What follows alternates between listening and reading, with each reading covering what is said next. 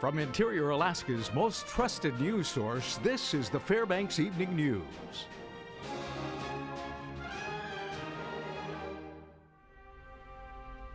Good evening. Thank you for joining us. Our top story, the Fairbanks North Star Borough Assembly examined a proposal to change how shooting ranges are regulated last night. Mike Fussell was there and has the story. Several gun ranges popping up smack dab in the middle of residential subdivisions. Some neighbors grew upset, but nothing was against code. That's part of what drove Borough Assembly members Diane Hutchison and Catherine Dodge to introduce an ordinance last night. It does not attempt at all to limit the ability of anybody to build a shooting range in this borough. What it does attempt to do is to say if you're going to build these in certain areas, you have to institute certain safety standards. The proposal changes current regulations, making distinctions between outdoor and indoor commercial gun ranges, as well as defining archery as its own category. Once distinct, each specific group would have to meet particular guidelines. Archery and indoor ranges would be allowed outright in far more zones than previously, according to Assembly members. Outdoor shooting ranges, though, would have to meet other specific regulations to be immediately approved without a vote from the Borough Planning Commission in specific areas. One that drew the most criticism during the public comment period was a half-mile restriction of building shooting lanes from any residents. That essentially makes this entire ordinance impossible to be outright. You can call it, yeah, in theory it could be outright, sure. But try finding some property in the North Star Borough that's more than a half mile from a dwelling. It's very difficult, and believe me, because we've been trying for the past 6 months. Lance Roberts later proposed an amendment to decrease the restriction, which was approved after Van Lawrence edited the Roberts proposal of 1,000 feet to 1/4 of a mile. An amendment to further define a grandfather clause that would allow already existing businesses to stay open regardless of the new restriction also passed. Roberts pushed forward another change that allows owners of outdoor ranges to get the permission of all residents within the restricted perimeter limits to bypass approval from the Board Planning Commission. Borough Mayor Carl Castle spoke out against the ordinance, saying it was just a Band-Aid to a larger problem. You're saying that people want protection from having a range in their neighborhood. They have it. Zone your neighborhood residential. So now we're creating some convoluted system, and we're punishing the wrong people here. We're punishing the shooters when really it's the folks that aren't zoned properly. The Borough Assembly in the end adopted the ordinance with a majority 7-1 vote. Reporting from the Mona Lisa Drexler Assembly Chambers, I'm Mike Fussell. A 36-year-old Fairbanks man sentenced in Fairbanks Superior Court Thursday for shooting at a group during an argument. Now, Brian Kozevnikov was arrested last February after getting into an argument with a resident in the 1000 block of 24th Avenue and firing shots at the occupants. 2 people had superficial injuries but were not hospitalized. Kozevnikov, who has 33 prior convictions and was originally charged with attempted murder, pled guilty to the lesser charge of felony third-degree assault. He will serve 4 years in prison. A former Fairbanks man who impersonated a police officer in order to extort money from a prostitute was sentenced in Fairbanks courthouse yesterday. 27-year-old Jace Connors was charged in November of 2014 with felony first-degree impersonation of a public servant and felony extortion for sending threatening emails to a prostitute. According to a special prosecutor out of Anchorage, Connors was caught in a cyber investigation impersonating a police officer and trying to get the sex worker to pay taxes on her earnings. Connor's attorney told the judge his client was only trying to keep the worker out of town and was not extorting money. Connors, who now lives in New Mexico, was sentenced to 30 days in jail and 1 year probation suspended. A Tok man was sentenced in Fairbanks Superior Court earlier this week. 60-year-old Guy Matthews was charged with misconduct involving weapons, assault, and driving under the influence for an incident that occurred May of last year. According to court documents, Matthews fired a gun into a sporting goods store while having an argument with his wife.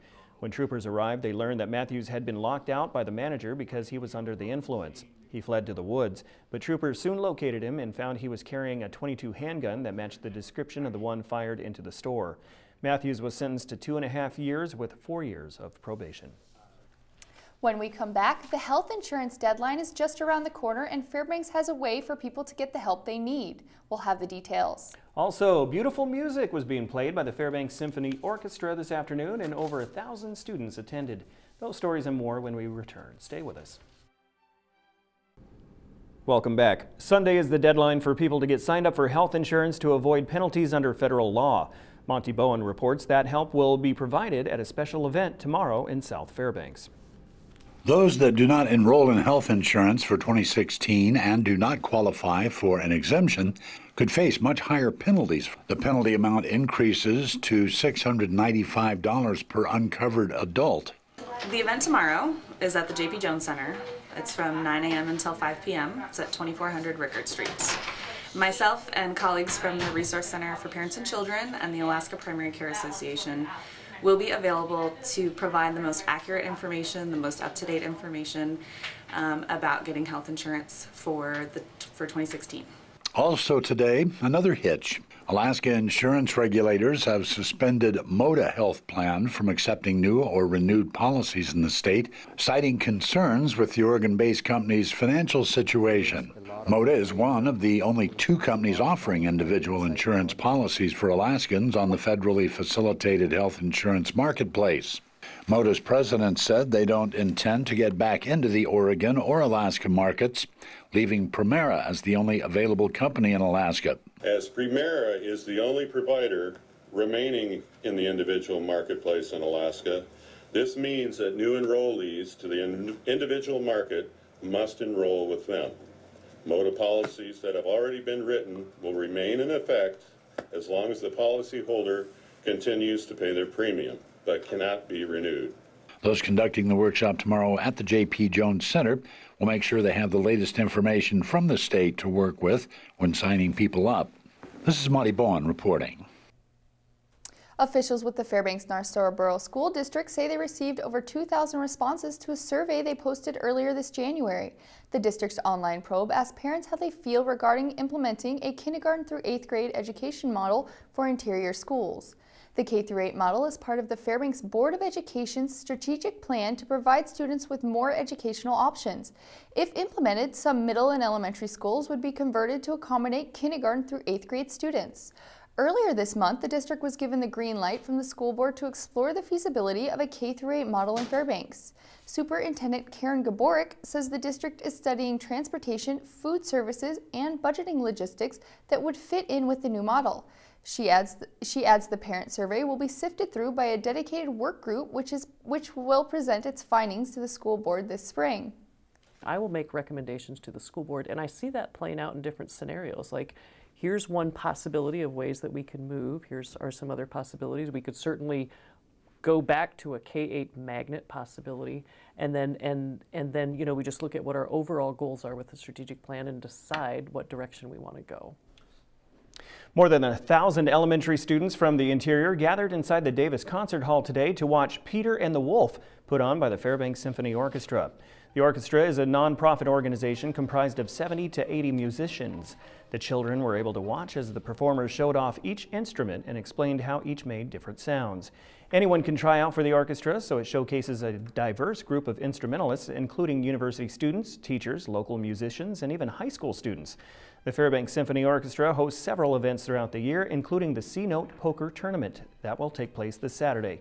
This tournament will feature an orchestra performance and a grand prize of 2 round-trip tickets on Alaska Airlines.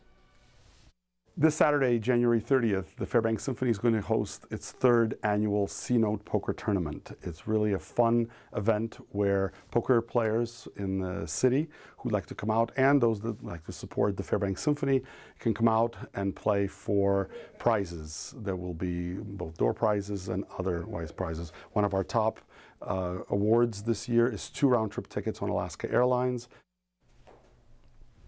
All right. Hockey and hoops were the order of the day in interior sports yesterday, so Scoop is up next with sports, and he has highlights and reaction from the Ice Dogs, UAF, and high school basketball. Stay with us.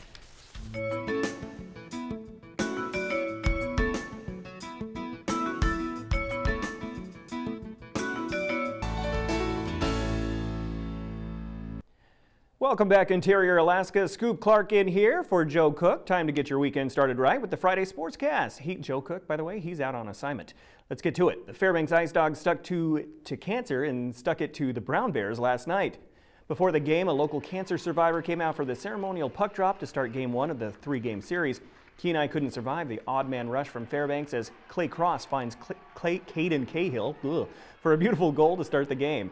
After Kenai tied the game, Logan Coombs finishes off another rush, beating Nick Nast with a nasty glove side shot to give Fairbanks a 2-1 lead. The Ice Dogs got down on the ice during intermission with the flash mob dance. They did more dancing as they would score 3 more times. Reggie Lutz scored twice and CJ Booth makes 16 saves as the Ice Dogs take game 1 5-1. Despite the win, they want to be better on the power play. You know, we didn't move the puck as fast as we needed to, and that's, I think, why we didn't do very well on the power play. And against a team like this who's pretty aggressive, we have to move the puck quickly to find open space and open area and just shoot pucks to the net. I know that I hadn't been playing very well recently, and you know, I just came out with confidence and just told myself during the game, kept speaking to myself, telling myself to stop the puck. That's all I had to do was stop the puck. The UAF men's basketball team had an important game on Thursday night. They hosted the Seattle Pacific Falcons, and both teams came in tied for the 3rd place in the GNAC. Both coaching staffs participated in Coaches versus Cancer as they sported sneakers to help the American Cancer Society raise awareness. The Falcons were aware of what was at stake as they put the ball in the basket. They led Alaska by 22 at the half on 58% shooting. Mitch Penner had a game-high 29 points for the Falcons. UAF did rally in the second half, cutting that deficit to 6, but SPU made enough shots to hold off the Nooks. They win 79-69, and UAF drops to 5th in the GNAC with a 7-4 record. They are 13-6 overall. The women's team was unsuccessful on Thursday as well. They lost 46-72 to Montana State Billings, who are now tied with UAA for the top spot in the league. The Nooks were only down 10 going into the 4th quarter, but the Yellow Jackets went on a 17-0 to pull away. Jordan Wilson had 20 points and 7 rebounds to lead Alaska. She extends her career and conference best 20 straight games with double-digit scoring. UAF will be back on the road next Thursday at Western Oregon. The West Valley Wolfpack and Lathrop Malamutes met on the court for the first time this season. Lathrop was the home team on Thursday night for this MAC rivalry. Lathrop came back from an 11-point deficit in the 4th quarter and made it a 4-point game, but Daniel Hornbuckle hit a big shot to the pack up 6. He had a game-high 24. However, Jeremiah Handy hit 3 of his team-high 19 points for Lathrop to answer, and it was 55-52 West Valley with a minute left. But Brandon Bones Joyner gets a clutch block and a steal to stop the Lathrop comeback. West Valley wins 60-54. Well, when we have our whole team, like we're like one of the best teams in the state. So, and Bones hitting shots, that helps a lot. And when Isaiah gets on, that's just a whole different animal. And then Mingo being back now, that's like another level of hustle. So it's real good to have our whole team here. The girls' game was just as close as the Wolfpack and Lathrop met for the 2nd time. West Valley was up 53-47 in the 4th quarter as Ruthie Hebard scored a game-high 26 points, but Lathrop went on a 10-0 run. Cheyenne Dybert scored and got the foul, but she thought it was on her, but it wasn't, so she was happy. Jana Hajdukovic also scored 2 of her 22 during that run. Lathrop made some key stops down the stretch and hit critical free throws to complete the comeback and win 66-57. Lathrop is 2-0 over West Valley so far and get the all-important conference win. It was a great defensive battle for both teams. We both got out, played really good defense. We both made good changes from the last game. They wanted to prove that it wasn't an upset. It was the best team won. And again, tonight the best team won. I know it doesn't seem like it because we have a lot of returners, but it's a new team, new dynamics on our team, and so we're just learning to trust that if I leave this position, somebody's coming right behind me to take over this position. In other games, Thunder Mountain defeats North Pole 71-55. Taylor DeAngelis scores 19 to lead the Patriots in the loss. Monroe loses to Palmer on the road 41-50. Former Ram Mike Cluting led the Moose with a game-high 27 points. Jeremiah Bailey scored 14 for the Rams. Monroe plays Nikiski tonight and Grace Christian on Saturday. And we close the Sportscast with the play of the week. Our system was overwhelmed with votes, but after working out the kinks, the top play comes from Monroe. That's right, sophomore guard Gavin Jackson's career-high 25-point game at Delta in the Dean Cummings title game against the Huskies is the play of the week. Jackson hit 7 threes to lead Monroe to the title, and he was named tournament MVP.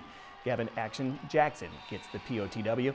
To pick the next play of the week, watch for the I-5 Interior Top 5 plays on Monday during the weekend recap.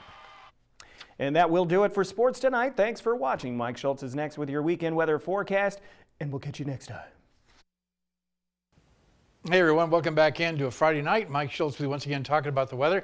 Woke up this morning to a little light dusting of snow. We forecasted it, but it didn't amount to a whole lot and just was basically cloudy all day long.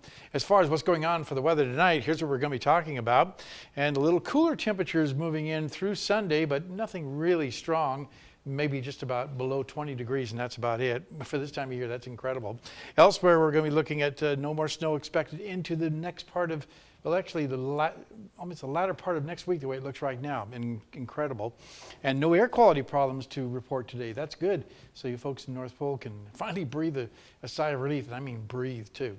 Here's what's going on the satellite and radar. You can see a little bit of activity moving in from the southwest, but it's just not really making a whole lot of headway in toward the interior.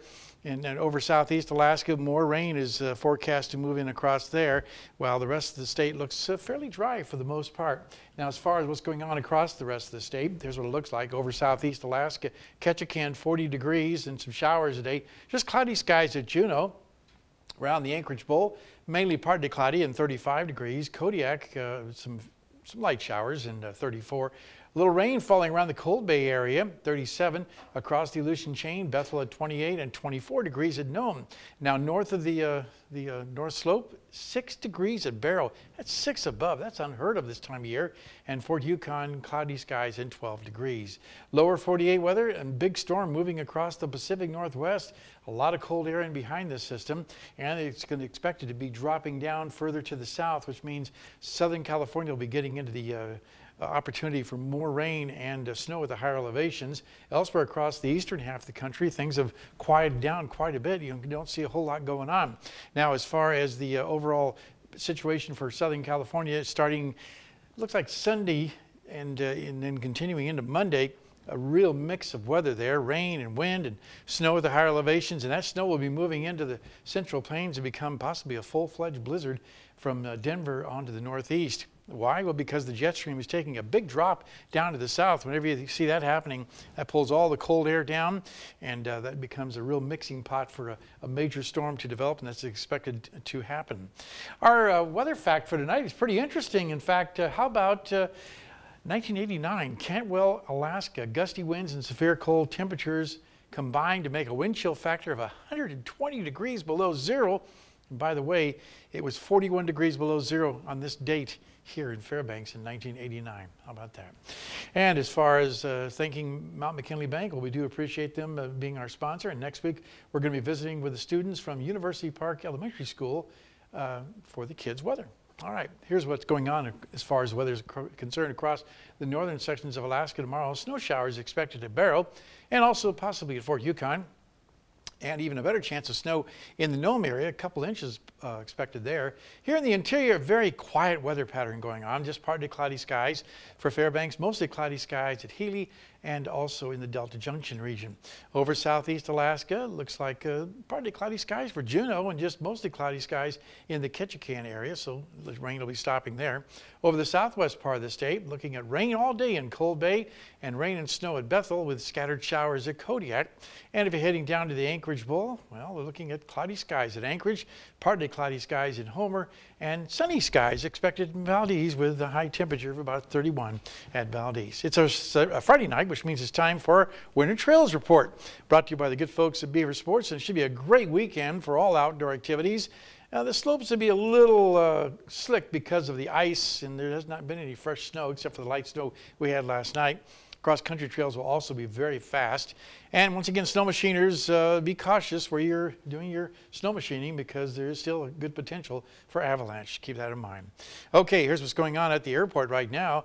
Today's high was 25, the low last night 4, the record high 35, 1994, down to 58 below in 1933. That's pretty darn cold. And your sunrise and sunset, 6 hours and 35 minutes, a gain of 6 minutes from yesterday. And our forecast for tonight, cloudy skies, but warmer in the hills. Again, an inversion, but not bad enough to create any air problems. 5 degrees for the overnight low. Tomorrow's forecast, calling for 12 degrees. Quite a bit cooler than today, and just mainly partly cloudy skies. The 5-day outlook, again, temperatures right around the 20-degree mark for Monday, Tuesday, and Wednesday, dropping down to just a little bit by next Thursday, but still way warmer than you'd expect this time of year. Overnight lows also right around 5 degrees, pretty consistent on the the low temperatures there. And our photograph for tonight, another beautiful sunset. This one's sent in by Karen Garrity, and nice colors there. And as always, if you have a photograph to share, send it to photos@ktvf11.com. Thanks, Mike. That will wrap up this edition of the Fairbanks Evening News. As always, we are glad you could join us. Tonight in NBC Nightly News, will 22 top secret emails released from Hillary Clinton's private server affect her campaign? That's up next with Lester Holt. Don't forget to tune in to the weekend's only newscast at 6 and 11 with Katie Looper and sports with Fussell the Muscle. From all of us here at the News Center, have a good night and a great weekend.